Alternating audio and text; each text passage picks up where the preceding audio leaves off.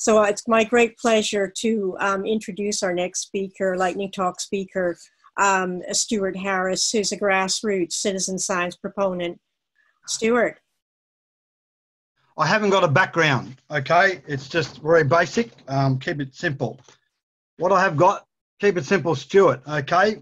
I'm going to give you an acronym today from a grassroots citizen scientist.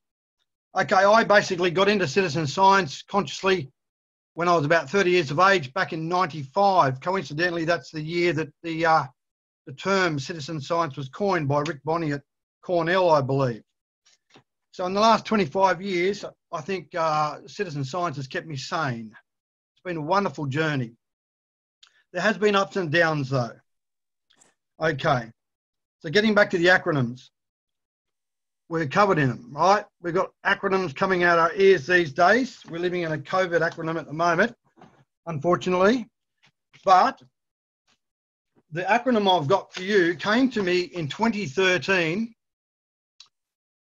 after a couple of years after I'd luckily or flukily discovered a new species of peacock spider and had a bit of media, etc., and was sort of thrust into the realm of citizen science as it was defined then.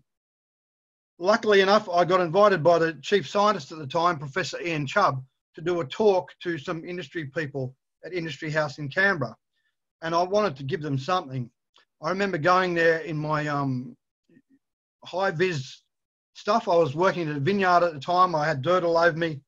But yeah, as a citizen scientist, speaking with passion, I think they received that talk really well. And the acronym I came up with, I was thinking, what is the gel? What is the value exchange between science and citizen science? Okay, it just can't be one way. It can't be science just utilising citizens as a resource, an infinite resource. On a personal human level, I think, you know, you have to acknowledge the mental, emotional, even spiritual side of human beings that are engaging in activities like this. So into my little pea brain popped an acronym, and it was something that both citizens and scientists need, and that is AIR. Okay, AIR. The letter A. This is something, as a citizen scientist, I think would be a reward for the efforts, the enthusiasm that someone puts into whatever project it is.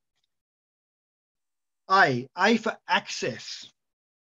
Can the facilitators of citizen science project give citizens access to things such as locations, areas of national park that are normally not accessible, private bits of land that aren't accessible, to laboratories, to equipment, to luminaries in the scientific field who wouldn't normally sort of talk with scientists. Give them access to things that wouldn't normally be given. Information.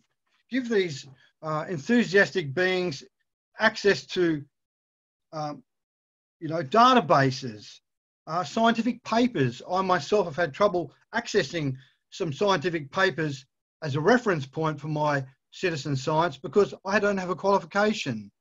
You know, I don't have a PhD or something or whatever, or even a science degree. I left school in year 9. Therefore, some places I couldn't even read a scientific paper relevant to stuff I'm researching. Access to training, as was alluded to in the first talk today. You know, training is critical and it's inspiring and it's fun. That, if anything, I could leave you with today, other than this acronym, fun is a big part of citizen science and should always be considered. Okay, getting back to the acronym. R, resources. Hypothetically, you want someone to go and find peacock spiders on Montague Island. How are they going to get there? They're not going to swim.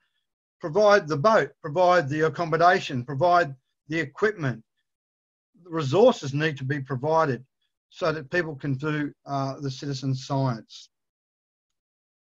Access to teams and groups, bringing people together. So the human resources part of it, organising, is also a resource that is critical in making a citizen science project successful. Okay, so that went down quite well at this meeting with Professor Chubb, Yeah, everyone needs that, but I thought it was missing something. Thanks, Stuart. Okay. Okay, pair. Can you finish up very quickly Yeah, with the I'm P? finishing them now. Okay, P for purpose. Give them a purpose. Give them a defined purpose so they can focus their energies on that. I could talk more, but I'm not going to. Thanks very much.